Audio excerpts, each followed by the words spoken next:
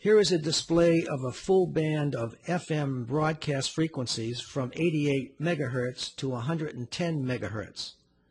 FM radio stations need a minimum bandwidth of 150 kilohertz and are required by the FCC to have at least 200 kilohertz guard bands between each of the stations to keep their respective bandwidths from overlapping.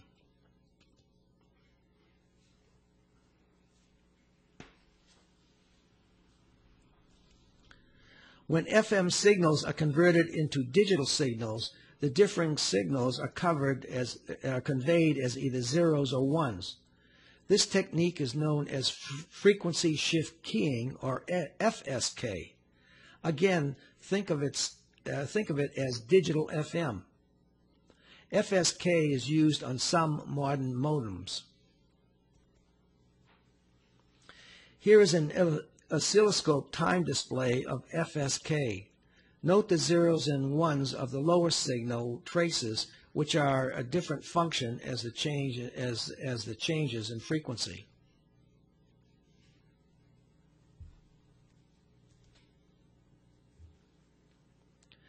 With phase modulation, or PM, which is primarily a form of FM, the information wave modifies a carrier wave's phase. The amplitude and frequency do not change. PM is used to transmit color information in TV signals and other specialized functions. PM equipment is also less expensive than FM equipment. In the top illustration, note the resulting phase modulator of the third or bottom waveform, and in the lower oscilloscope display, note the modulating wave in the middle of the MP wave. Also observe that the sine wave's phase changes as a direct result of the information wave, while the amplitude and frequency stay the same.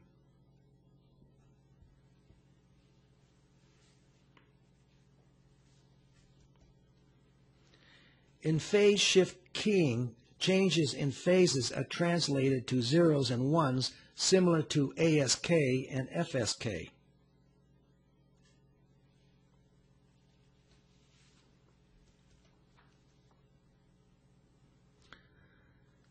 The last type of modulation that I'd like to talk about is called pulse code modulation, or PCM. Basically, PCM is a digital scheme for transmitting analog data. The signals in PCM are binary. That is, there are only two possible states, represented by logic 1 for high and logic 0 for low. This is true no matter how complex the analog waveform. Pulse code modulation consists of three stages. First, sampling. The processes that measures the amplitude of an analog signal at multiple instances. This is called sampling. The higher the sampling rate, the more closely the digital signal resembles the original analog signal. Second, quantizing. This is the technique that creates a replica of the audio wave in digital format. Each sample is converted into its binary equivalent in a process called quantizing. Third and last is filtering, which removes inessential information by limiting the amount of bandwidth that the signal requires.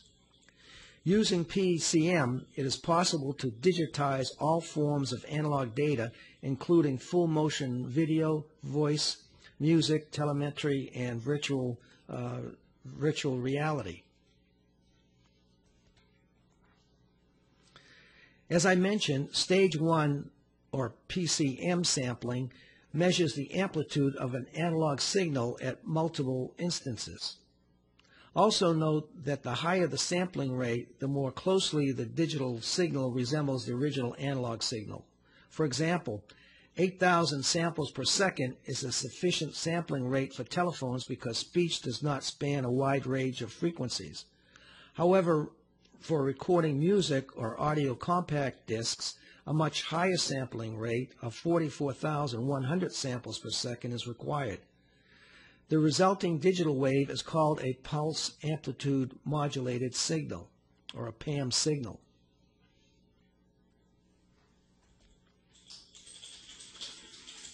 Stage 2, PCM quantitizing, creates a replica of the audio wave in digital format, and each sample is then converted into its binary equivalent.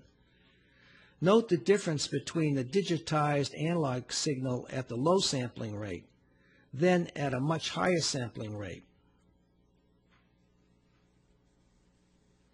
The signal with a higher sampling rate is a much closer representation of the original analog signal. The problem with PCM is, however, quantitizing introduces noise, and digitized signals composed of quantized value is not as precise as the original analog signal, which is made up of one continuous wave. The solution is called companding, which is the process of compressing and expanding the sampled signal at the lower amplitudes where signal-to-noise ratios has the greatest impact. The signal is then filtered. Here is a better illustration to make my point about compressing and expanding, or companding, the sample signal, thus greatly improving the signal-to-noise ratio. Note the higher sampling rate at the lower amplitudes where noise has the most effect, and less sampling that takes place at the higher amplitudes where noise has the relatively least effect. As I mentioned earlier, filtering is the last step in cleaning up the PCM signal by removing non-essential information by limiting the amount of bandwidth that the signal requires. Now let's go from discussing modulation to another very important signal processing technique called multiplexing.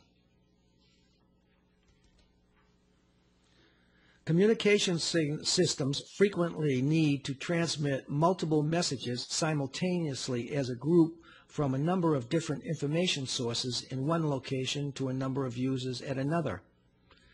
Multiplexing schemes economically meet this need by combining the messages from several information sources, transmitting them as a complete group over a single transmission facility, with provisions at the receiving end for separation, called demultiplexing, back to the individual messages. There are two generic forms of multiplexing: frequency division multiplexing, or FDM, and the second one is time division multiplexing, or TDM.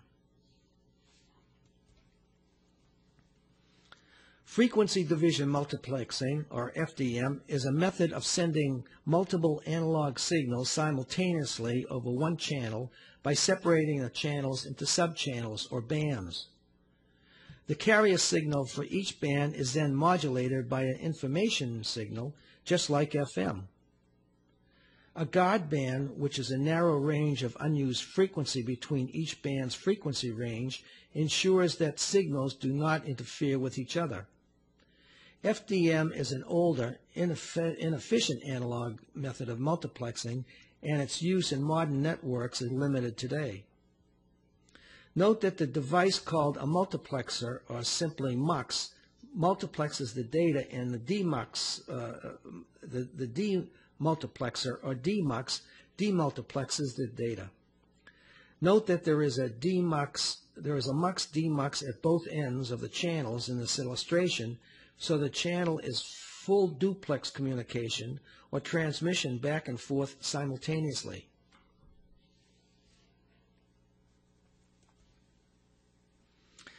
Now, another multiplexing process called time division multiplexing, or TDM, which is a digital technique, has replaced FDM, an analog technique, on modern networks. TDM is a signal processing technique that shares a transmission channel between users by dividing transmission lines and allocating to each transmission and receiving device or node a time slot during which it can be sent or received data. Within that time slot, the channel carries data only to the designated receiving node. Note bits AA in time slot 1, BB in time slot 2, and CC in time slot 3.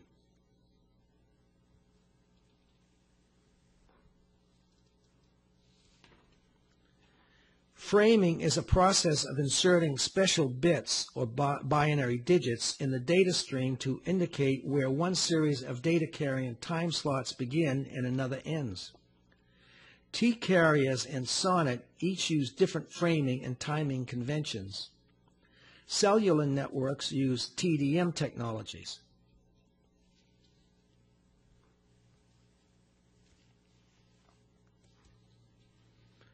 Statistical multiplexing is similar to time division multiplexing, but rather than assigning a separate time slot to each network device in succession, it assigns time slots to devices according to priority and needs. This method is more efficient than TDM because it results in fewer empty time slots.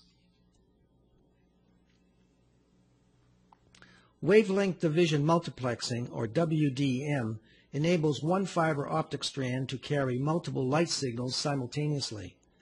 This is accomplished by dividing the channel, or glass fiber strand, into subchannels according to different wavelengths.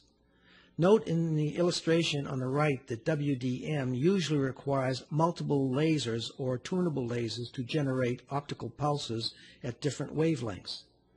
Today, dense wave division multiplexing, a version of wave division multiplexing, uses up to 40 wavelengths, and in the future it will, no doubt, be many more. Dense wave division multiplexing is one reason why we have tremendous capability in extending bandwidths and data carrying capacities in the long-haul networks.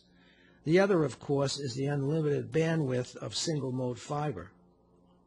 Now let's switch the topic from modulation and multiplexing to switches.